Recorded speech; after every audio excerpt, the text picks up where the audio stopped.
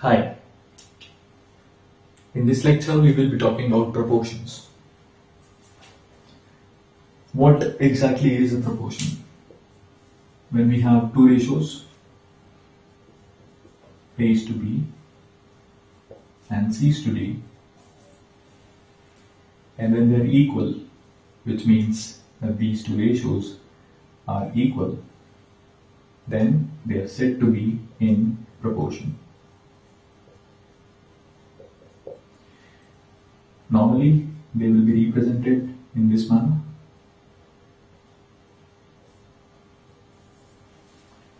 Here,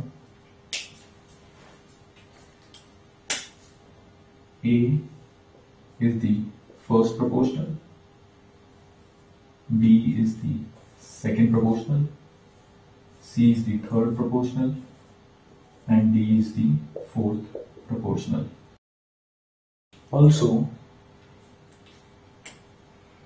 A and D are together the extremes of the proportion. B and C are together the means of the proportion. For example, 2:6 is equal to 1:3. Thus, 2:6, 1:3, and these ratios are thereby in proportion. Now, there are two properties that we need to concern ourselves with. Whenever two ratios are in proportion, the product of the means is equal to the product of the extremes. This means BC is equal to AD. Now, sometimes we have ratios like this, A is to B, and probably this ratio will be equal to something like this, B is to C. Now, since they are in proportion, therefore A into C is equal to B square, B into B. This is a property that a lot of questions utilize. There is one more property which is called the proportional division property.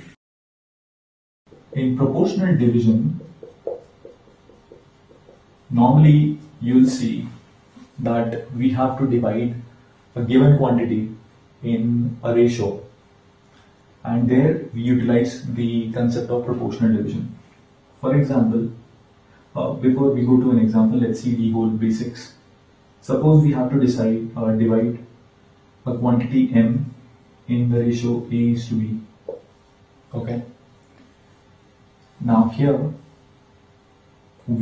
what we're going to do here is we will divide M into two parts. The first part corresponding to A will be this. The second part that is corresponding to the B section is this. This means that we have divided M into two parts. First one is this. The second one is this. If you have confusion relating to the whole thing, why don't you just add them up?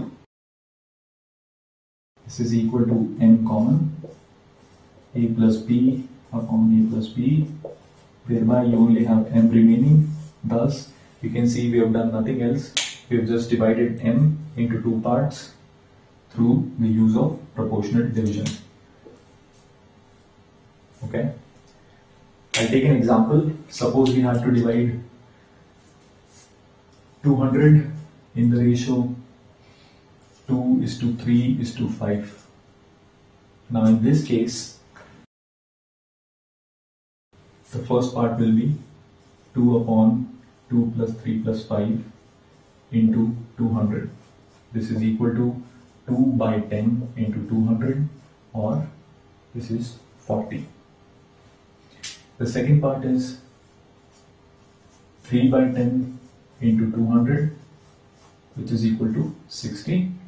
And the last part is 5 by 10 into 200, which is equal to 100. Thus, this is the way proportional division is used in questions. So that's it, our proportions. Best of luck.